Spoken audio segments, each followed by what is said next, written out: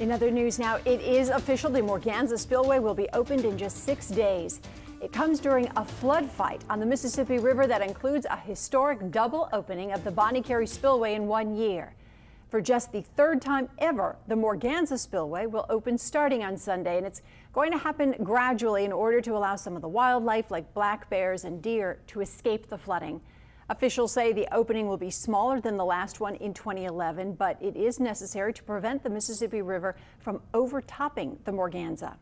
And one difference between 2011 and now is that we're not in a drought. So the drier conditions back then helped the spillway absorb more of the river water, but now it may flow more freely. And local weather expert Alexander Cranford joins us with more on why they're opening the Morganza now.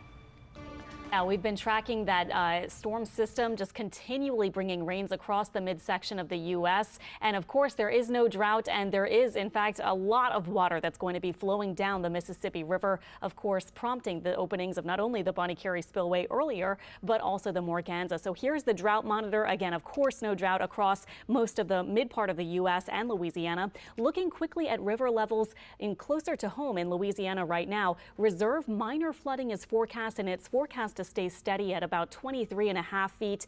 Donaldsonville, moderate flooding is forecast there. It's forecast to crest June 6th at 32.5 or so feet. And at Baton Rouge, major flooding, of course, has been ongoing and is forecast, and it's forecast to crest June 5th at 44.5 feet, of course, just after the opening of the Morganza. The record crest there, by the way, is 47.3 feet, so it won't crest at its all-time record. And upriver, if you're curious, Red River Landing to Natchez, Mississippi, Vicksburg and Greenville all experiencing and forecast to see either moderate or major flooding, again as a result of all that rain making its way south along the Mississippi River from those spring rains off to our north.